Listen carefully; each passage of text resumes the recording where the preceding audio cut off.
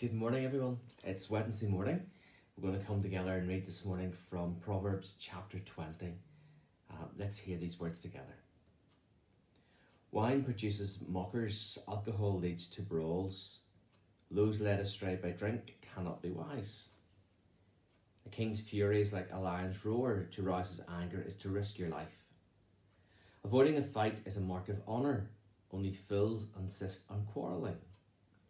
Those too lazy to plough in the right season have no food at the harvest.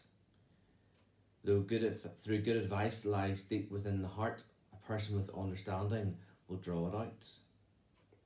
Many will say they are loyal friends, but who can find one who is truly reliable? The godly walk with integrity, blessed are their children who follow them. When a king sits in judgment, he weighs up all the evidence, distinguishing the bad from the good. Who can say, I have cleansed my heart, I am pure and free from sin? False weights and unequal measures, the Lord detests double standards of every kind. Even children are known by the way they act, whether their conduct is pure and whether it is right. Ears to hear and eyes to see, both are gifts from the Lord. If you love sleep, you will end in poverty. Keep your eyes open, and there will be plenty to eat. The buyer haggles over the price, saying it's worthless, then brags about getting a bargain. Wise words are more valuable than much gold and many rubies. Get securities from someone who guarantees a stranger's debt. Get a deposit if he does it for foreigners. Stolen bread tastes sweet, but it turns to gravel in the mouth. Plans succeed through good counsel. Don't go to war without wise advice. A gossip goes about telling secrets, so don't hang around with chatterers. If you insult your father or your mother, your light will be snuffed out in total darkness. An inheritance obtained too early in life is not a blessing in the end. Don't say I will get even for this wrong. Wait for the Lord to handle the matter. The Lord detests double standards. He is not pleased by dishonest scales. The Lord directs our steps, so why try to understand everything along the way?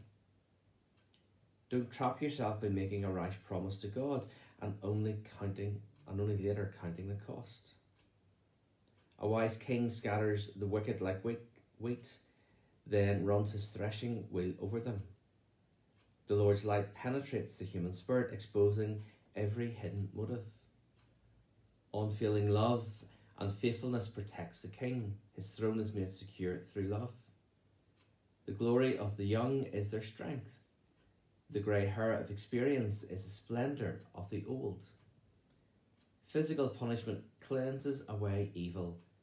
Such discipline purifies the heart. Amen. And we ask God to bless the reading of his word.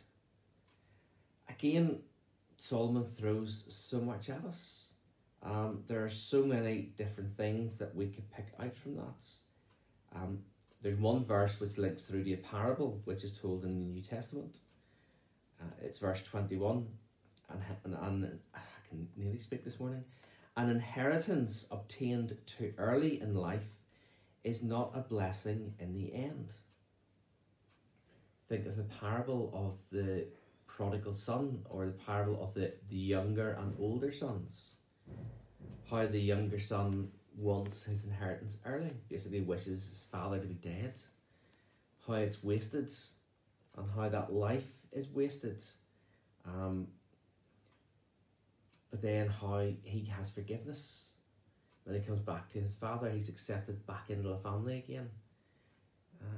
It's an amazing parable, but there is Solomon in something that he says, reflecting that same gesture, that same sentence, that same feeling, wishing for something before it's your time. It's not right, it's not good.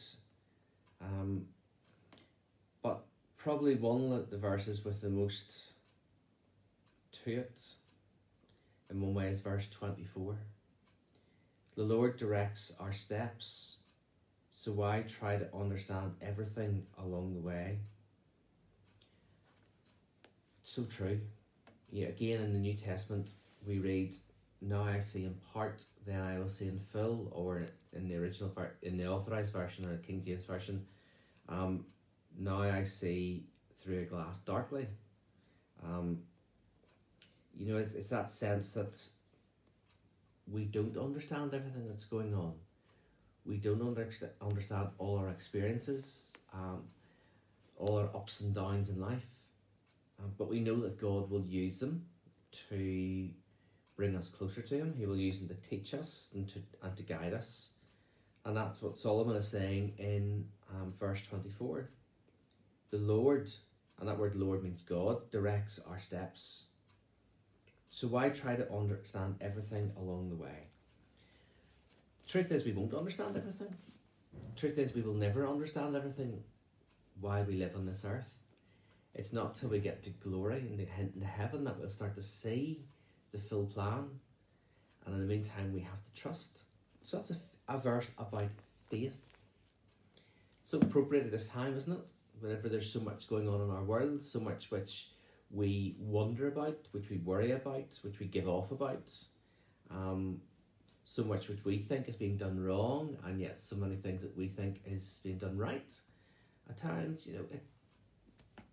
we worry about all of this, and at the end of the day, our worrying and our stressing doesn't get us anywhere, doesn't get us any closer to the solution, doesn't get us any closer to an understanding. God just asks us to trust Him, that He will guide, that He will direct.